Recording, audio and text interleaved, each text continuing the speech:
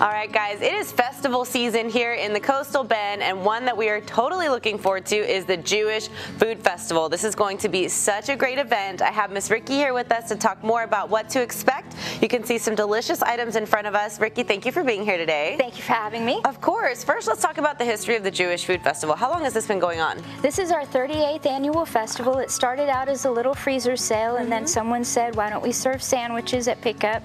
And it has turned into a behemoth of an event.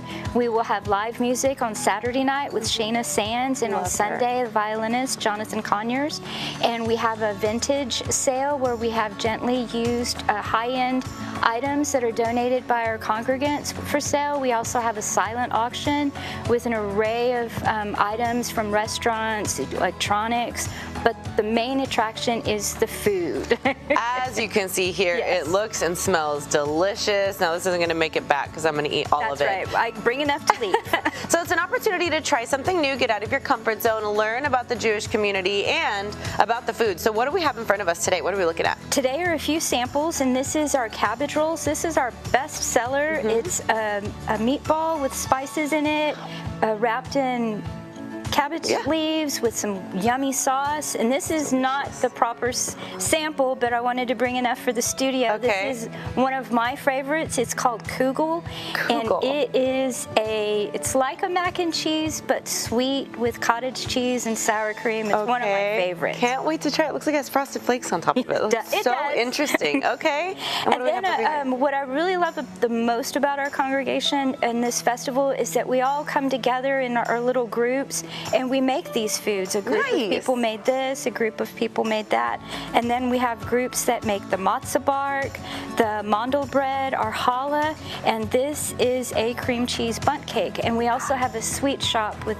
just an array of sweets. Love that. So everybody coming together, which means you're going to get those mom and pop recipes, which you cannot beat those. You can't buy those in the grocery store. And then why do we have like a regular bagel here? What's the significance of this? What's a Jewish festival without a bagel? Without a good old bagel. I love that. So these earrings aren't going to make it because I'm going to take these today. However, talk to me about what the cause is for all of this. Obviously, we want to bring the community together, give them a safe space to enjoy themselves, which we will have security and all that available, right? We do have uniformed officers on duty and directing the traffic, because it can get a little treacherous in the traffic. But we are so thankful for the Corpus Christi community that's come out and support our congregation.